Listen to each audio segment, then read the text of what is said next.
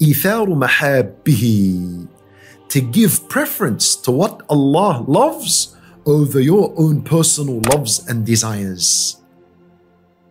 When you are being overcome by your desires. Meaning, at the time of Fajr, you love to sleep and love to rest. But you know that Allah loves from you to be standing and praying Salat al-Fajr for the men among the Muslims, for the women, better for them to pray in their houses. So you love to sleep, but you got up and you made wudu and you prayed Salat al-Fajr on time. This increases your love for Allah and earns you Allah's love, because you have preferred what Allah loves over what you love.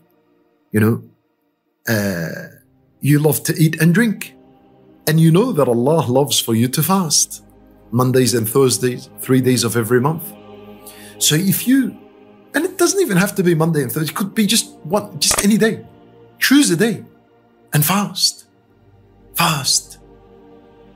While knowing that your body loves to eat and drink, but Allah loves you to fast. So today I'm going to prefer what Allah loves over what I love.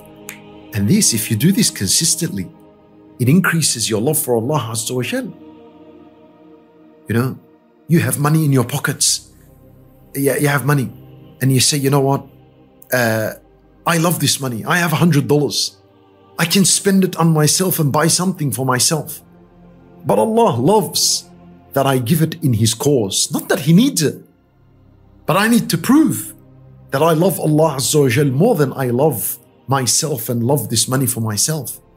So if you gave this $100 sadaqah fi sabilillah, that means you have preferred what Allah loves over what you love.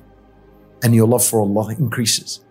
Do this every week. Every week, do something. Get out of this comfort zone you're in. And prefer what Allah loves over what you love. It's very important to do.